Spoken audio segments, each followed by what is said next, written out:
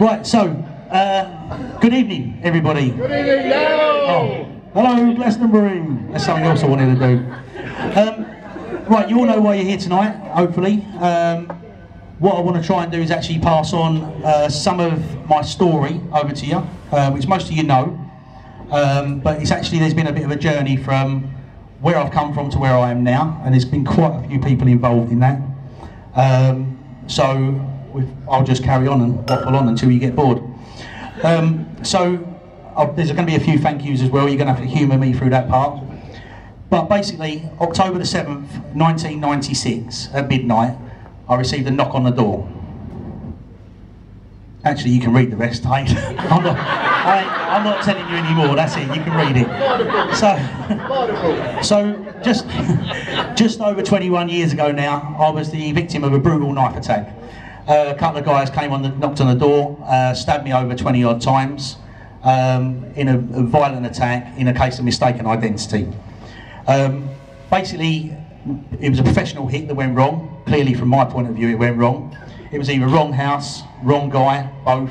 We don't know. But that was the beginning of a very, very long and painful journey. Now, what I want to try and do this evening is actually take you through part of the story so you understand what's going in there, but I'm not going to give you the end, because it's actually a good evening.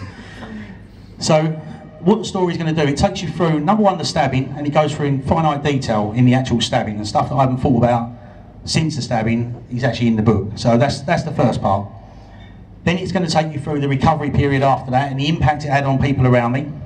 And then after that, it's going to take you through some 17 years after, where I had a massive mental breakdown. And I can assure you, the breakdown was worse than the stabbing by a million miles. And there's a few people here tonight, Yvonne, we've got people from Victim Support, people from Mind, who will understand that exactly what I'm talking about. I'm going to have a drink. Not because I was getting emotional, it's because I'm an alcoholic. Is that in the book at all? That's in the book.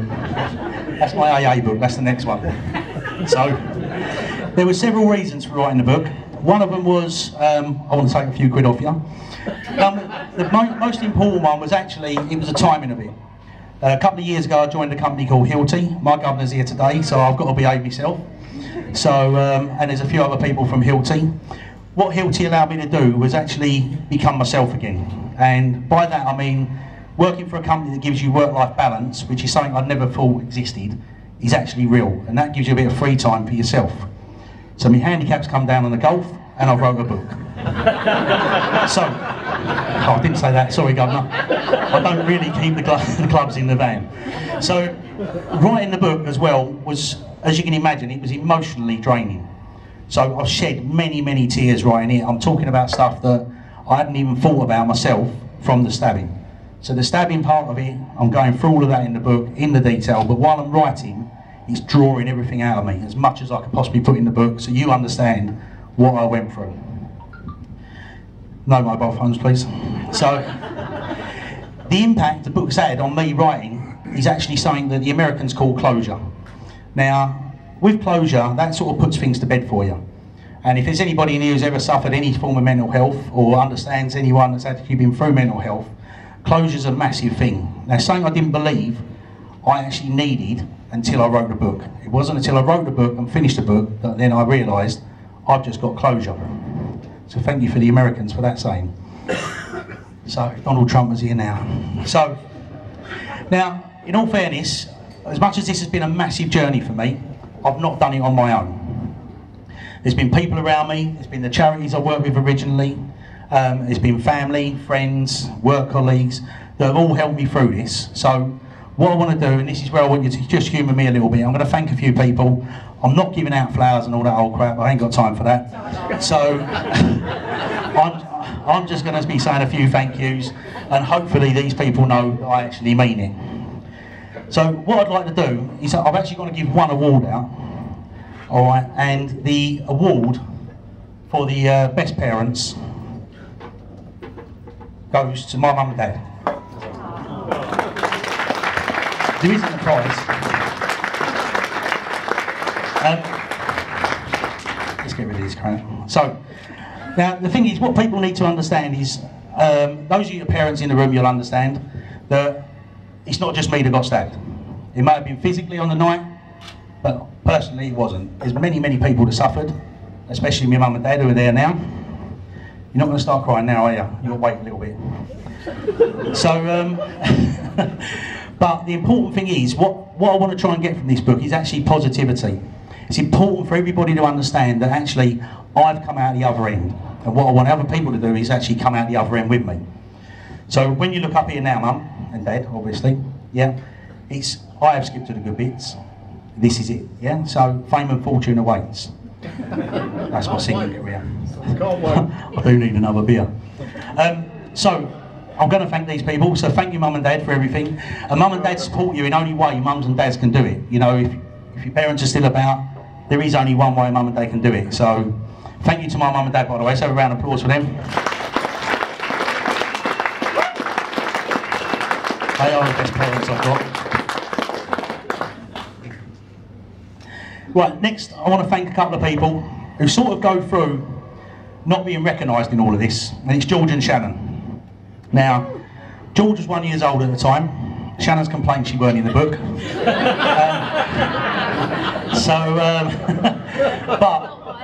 But they've both grown into two very, very incredible people, and much of that is to do with Wendy. She's done a decent job on parenting, because quite frankly, I was sorting myself out. So, yeah, so George and Shannon, can you be quiet over the back, please? So, and they are both now honest, hard-working, happy people. Well, happy when Chelsea are not losing, George. So, seeing these two grow up into the people they are gives us two, myself and Wendy, great joy, and for that we are very, very grateful. What I'd all like you to do after this, not to buy another book, unless you want to. Shannon's done built my website for me, so when you go on to darrenbarden.com, little pun, darrenbarden.com, Shannon has designed all of that herself, got it up online, and the book's available on there as well. Not till tomorrow. Right, so, George. George's claims to fame. So, first of all, he'd like to be thanked, and he's asked me this one, because no one ever actually thanks him from getting me home from the pub.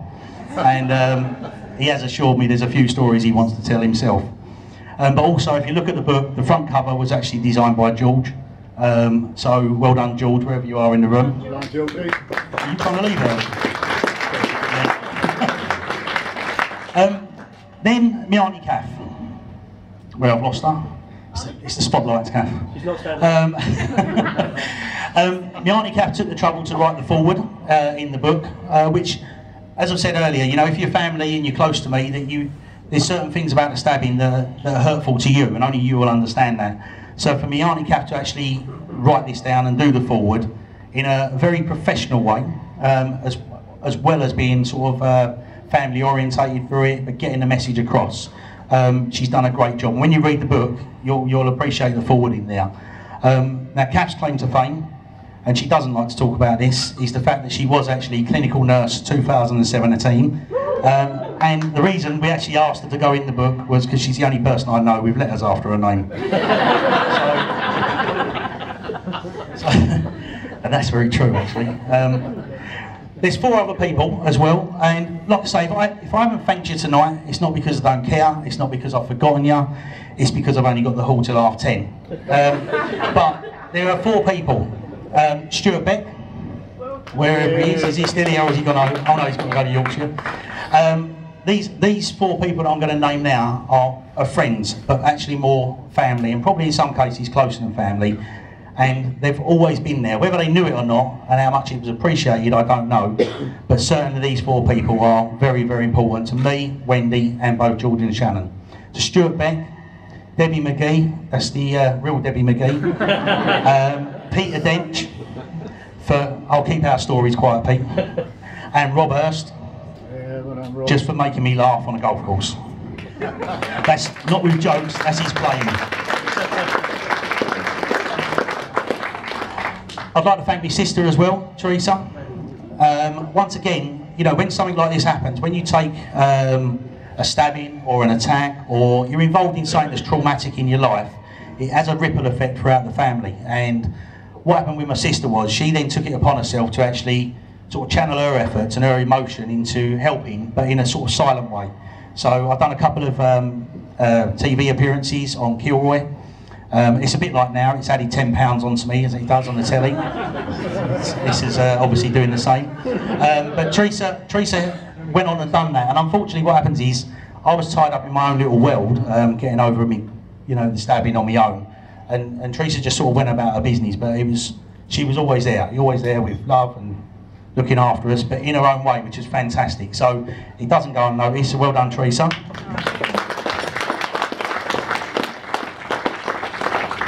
More recently, over the last couple of years, I'd like to thank my work colleagues who are all here tonight, and mostly because, as I said, you get a work-life balance, and when you get a good set of work colleagues, you can get them hitting target, which allows you time off to write a book. So, which is great. I'll keep forgetting my governors here. So, so thank you to Hilty and all my work colleagues that are here now. I'm not going to do the bit about twins, Pat, we're all right, okay? So, also the charities. Now there's 3 charities in the book. One of them's Victim Support, and Victim Support have been with me from the very, very start. So just after the attack, they were the first there. And actually some say they turned up quicker than the ambulance, but it was a Monday night. So, so firstly I'd like to say thank you to David Paget for coming out of his way tonight. David, I don't know where you are at the moment. Over the back, he's over the back there. So David works for a great charity called Victim Support. Now Victim Support have got an issue because if we accept as a society that we need a charity called Victim Support, then actually we're accepting there's bad shit out there, and we don't like to do that. So Victim Support have a real tough battle on their hands, raising money from the government, and back when myself and Ronnie Ayres, who's over there I'll talk about in a moment, were involved with Victim Support, there was actually 52 charities back then which were dedicated to prisoners, criminals, families of criminals, and there was one for victims. Now there is several, but it's still way, way behind, and that's something we need to change in this country as well. I'm not going to do a political speech, all right, Joel? That's for you, mate. So, yeah, so Victim Support do a fantastic job. If you're a victim of a violent crime, they're the ones that are there for you, and they'll support you through the whole process, which they did for me very, very well. Going on from Victim Support now. Yeah, okay. Going on from Victim Support now. Back then, there was a lady called Ronnie Ayres, who is over there for me, and her husband Dennis. I'm sure you've retired now, Ronnie, yeah? Maybe a couple of years, yeah? As I said earlier, you know, friends and family, you can thank them all, but sometimes you need someone who sits on the outside of that, who can take an objective view and have a look at the situation, and Ronnie done that. And Ronnie is probably one of the reasons, outside of the people I've mentioned, that I'm actually here today. And it was the early days that really mattered, going through the Criminal Injuries Compensation Board, as I did, is something I talk about in the book as well. I was the first ever case to take the Criminal Injuries Compensation Board to a tribunal. I lost, government versus government, you're never going to win that one. But Ronnie guided me through the whole process there. It was a process that possibly no one in this room understands or has been through. But what it is basically there's a fund set up to compensate people of violent crime, innocent victims of violent crime, which I was then done. So I went through the process, got treated like a criminal, thrown out the door, and they gave me £2 and told me to shut up and behave myself. They were appalling. 20 years on, I'm hearing the same stories. I don't think that's right. That needs to change in this country as well. Joel, you're on a mission, mate, yeah? All right, you've got a lot of work to do from tonight.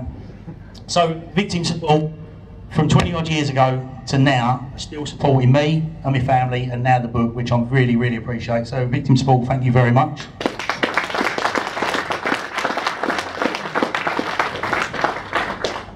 And I want to say one thing for Ronnie, actually, with Victim Support. Ronnie came up with a phrase many, many years ago, and she used to say to me, Darren, you're not a victim, you're a survivor. And today he's that. That was hard to say. Right, also, there's several charities now that are in sort of the forefront of the media. One of them is Mind. and in this country we're having a big push on mental health. And as a fully qualified mentalist, I'm allowed to say these things. I'm not sure mine. Sorry, Steph. Sorry. So we have Steph Mills here from Mind. She works for one of the regional charities within Mind, which is, and I have to get this right, Mid and North East Essex Mind. Is that correct, Steph? Yeah. Who they do some fantastic work, and what they've done. They've actually put mental health at the forefront of number one, the country, number two, the government, and making things change. And that's what they're really trying to do. And they're supporting people with mental health from 5-year-olds up to any age, basically. And they do a really, really good job. And what Mind have done now, they've actually supported the book, which I'm really, really pleased about. So thank you, Steph.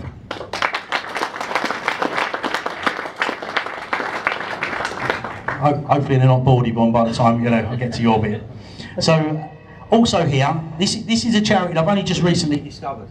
So, Time to Change is a charity over here. The lovely Yvonne is here. What Time to Change are trying to do is they're trying to change the perception of mental health in the workplace, in schools, in all sorts of environments, socially change how we feel about mental health. For me, it's more about how blokes feel. Being able to put your hand up and say, I'm a bloke and I cried, you should be able to do that now. You should be able to say to yourselves, look, I've got an issue. And we can't. We can't as a society, we hide it. Women do it better than blokes, to be fair. But actually, as blokes, I find it, the more and more people I speak to, when I speak to them and say, listen, I suffer with depression, suffered, not suffering. When I suffered with depression, I was alone, very, very alone. And no matter how much support you've got around you, it's a lonely bloody place, it really is. And what I want to try and do with Time to Change is actually change that, so blokes can stand up and go, you know what, I've got a bit of an issue, I need someone to talk to. So Time to Change, hopefully you're going to hear a lot more of them going forward. They work in conjunction with Mind, is correct, Yvonne? Yeah. So, and what I'm also going to do, I'm going to get Yvonne to stand up in a little while and just tell a little bit about Time to Change, a little bit more accurate, because I've only just discovered them, so they're fantastic. So well done, Yvonne and Time to Change.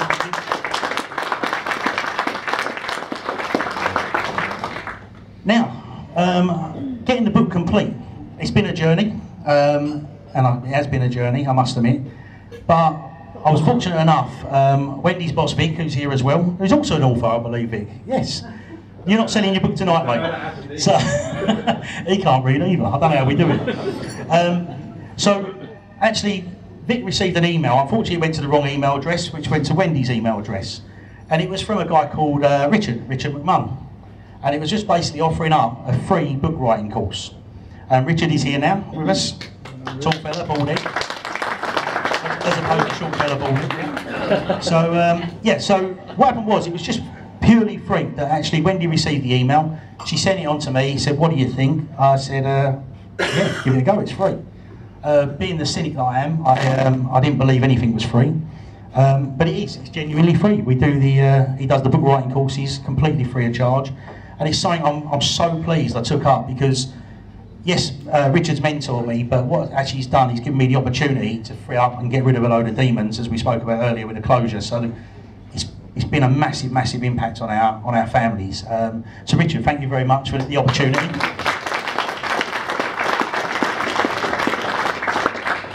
Oh God, now the tough bit. I'm going to have to do a beer for this bit.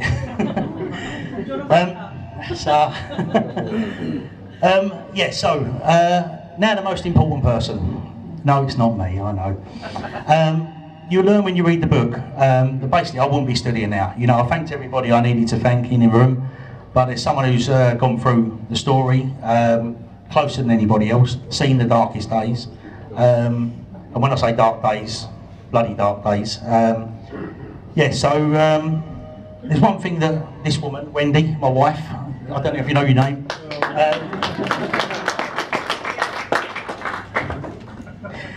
Genuinely, the most supportive, unbelievable person in the world.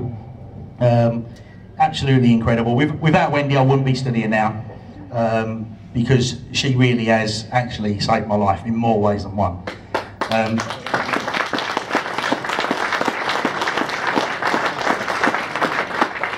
So, I've not given out anything tonight. I'm not giving out flowers. Wendy don't do flowers, she just kills them. But I actually think she does it deliberately when I do it. But there is one thing Wendy wanted was the very, very first book off the press. So I spoke to Richard and I said, I need that to happen. So Richard said, it's done, and this is it.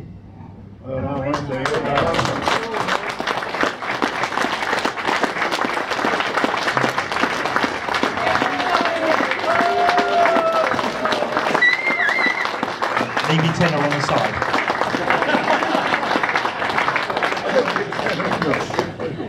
I need a medal. Ben, get that tenner off her.